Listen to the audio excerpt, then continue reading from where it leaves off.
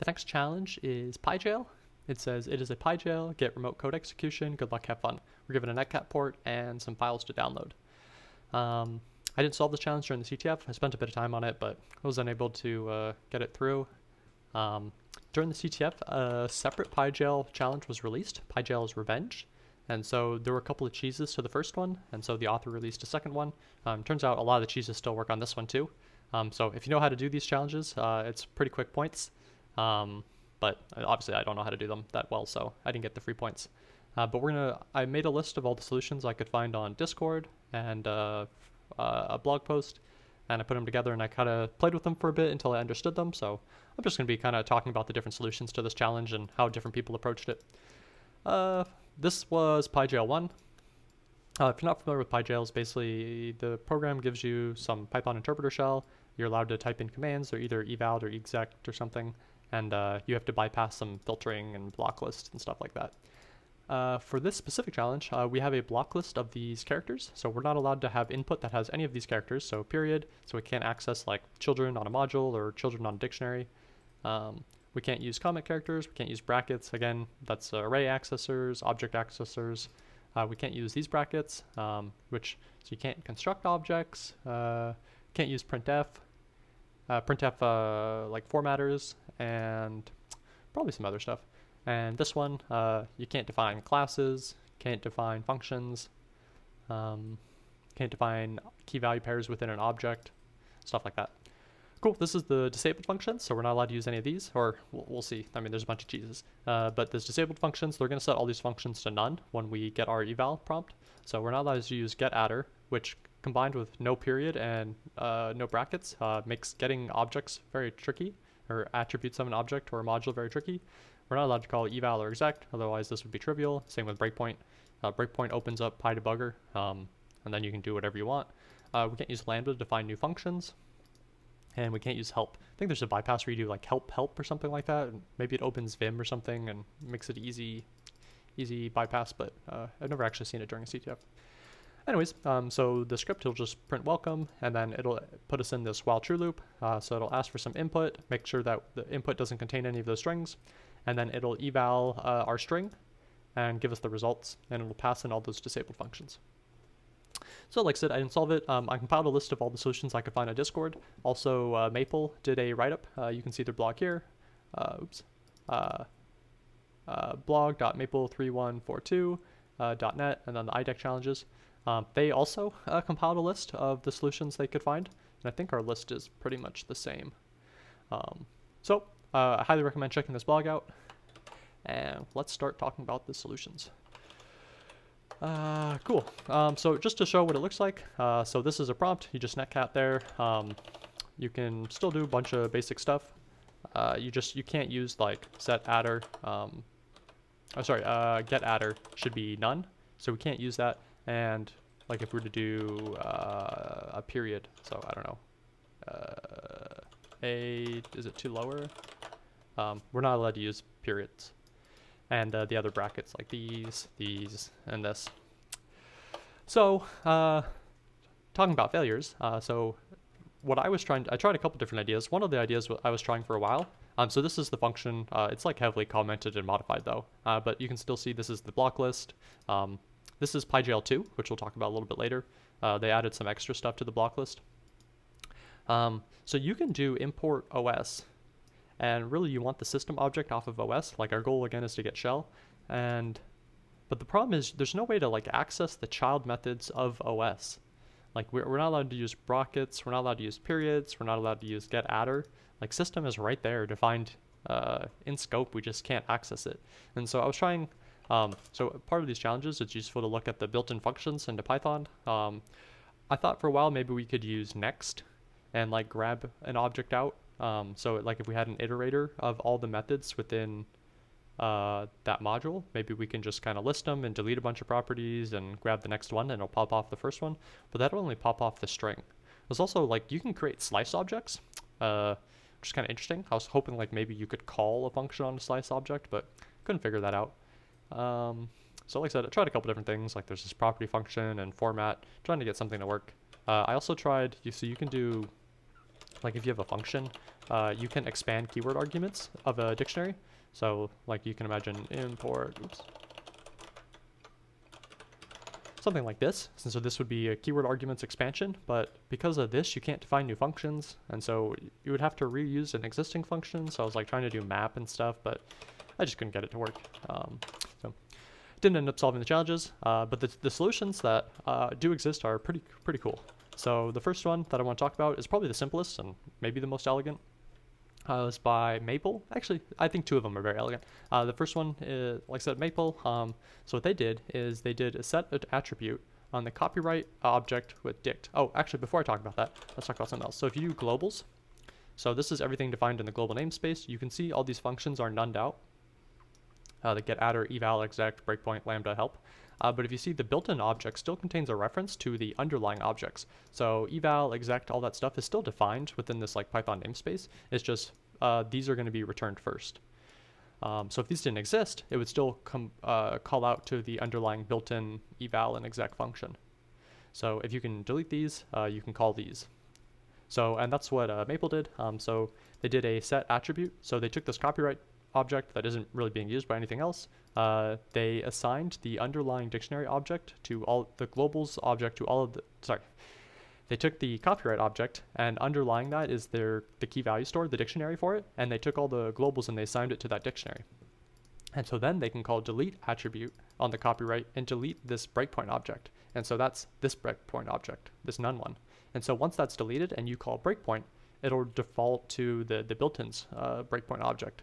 And so then from there you have shell. So like if we type this in, you can see we're in PyDebugger down here. Let me scoot this up a little bit. We're in PyDebugger, and I mean at this point you can do whatever you want. So os.system, where am I? And we're the CTF user on remote. And then from there you can get flag. So this is one of the cheeses. So if we look at pyjail2, I'm not sure if pyjail2 was built to break this one, break this cheese solution, because it's pretty easy to bypass. But so in pyjail2, I think 3 changes were made. 2 changes? Is it the same block list? 2 changes were made. So the first one in blocklist, they added these 3 things. So you're no longer allowed to use the string blocklist. You're no longer allowed to use the globals object, the string globals, and you're no longer allowed to use the stringless compile. We also no longer are given a loop. And we'll talk about this one a little bit later, but it used to be you could run multiple commands, and so now you only get to run 1 command in the eval statement. I asked about the compile object. Apparently no one was able to get a solution working with this. The challenge author was just worried that someone might. You can use this to like generate like the Python bytecode, but I think you still need to call eval or exec on it. I think you might be able to do like type function and then call something, but I didn't play with it too much. Anyways, so that was Maple's first solution, and then their solution to bypass the new globals object check was they injected a Unicode character into globals. So this is a Unicode B. So like I said, in pyjail2, we're no longer allowed to use the string globals, but they just did a Unicode B, which obviously will not pass the string comparison. And amazingly enough, do I have pyjail2 here? Yeah, pyjail's revenge, so this is the second one. Oops. pyjail2. Even with this Unicode B, which maybe I'll pause, you can see there's this like weird spacing because it's this Unicode one.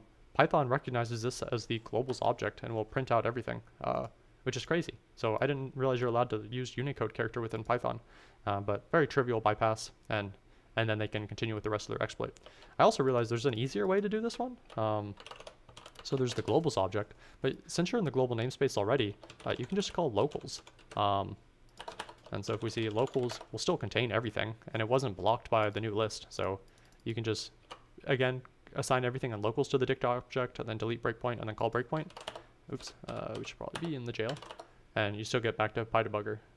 So locals, or you can use the Unicode attack, but I feel like this one's probably very useful. There's probably a bunch of these pyjails where you can just bypass with a Unicode character. So that was Maple Solutions, very cool, nice and simple. These ones are also very fun. So the next one, Josh L. So let's go to pyjail1. Pyjail. So you can import the main object and then overwrite variables in the top level function. So this is pyjail1. So we're evaling in here, and we're in this eval context. But what they're going to do is import this the top level context and just set any of these variables to none. And so that change will be saved. And so on the next execution of, while this is running, blocklist will be empty, for example. I think they use blocklist, yeah. So they do a set_attr import main, the blocklist variable, and or the blocklist list, and they just sent it to an empty list. So if blocklist is empty, from this point you can do whatever you want, or any of these characters. You're allowed to use any of these characters. So you can do import OS, import system OS shell or whatever. So very clever. I didn't realize you can do this, and I didn't realize it would save. I figured eval would create its own context where the parent object wouldn't be modifiable, but I guess you can kind of modify that parent context, which is crazy. And very similar solution. This one disabled the disabled functions, and then you can call any of the disabled functions. This is another similar one, a little bit more complex, by Lebronly. Same kind of. They start out with, instead of there's this any call, and they replace it with all. So in the eval changes the parent context, and they change this any function to instead be an all. And so if all of these, basically this will only fail if there's one of all of these characters in the input, and obviously there won't be a comment character, and so they can bypass it. Then they go and do a bunch of other stuff. I think at this point they can just do OS system, but maybe I'm missing something. This might be a bypass to the second problem too, but they load pyshell and then do idle_lib. Cool. So I kind of put those solutions together. So I think the first solution was Maple solution, just deleting those objects and then calling breakpoint. The second one was modifying the parent script. The third was solution type by Intrigus, is they actually just write a file to disk and then call the file. So they're going to import system, then they're going to set the path object, so where things are loaded from, to a temporary directory. So this is just shared memory object. This is basically just a temp directory. Then because they're printing stuff, they're allowed to use char10, which I think this is new line, and char46, which is period. So they print OS period system, give me the flag, and then they save it to a file. Again, you can't use periods, but since you're in a string context, you can just print out the string character. So dev shared memory lol.py, and then they import this object because they changed the path. So nice and simple. This is pretty fun. Definitely don't think this was one of the intended solutions, but pretty cool. Next, by Adnan Slef. They're going to, oh yeah, this is fun. So like I said, there's no good way to access values for objects. So like I said, we can import all these dangerous functions. We just can't call os.system, or we can't get the system object from the OS module.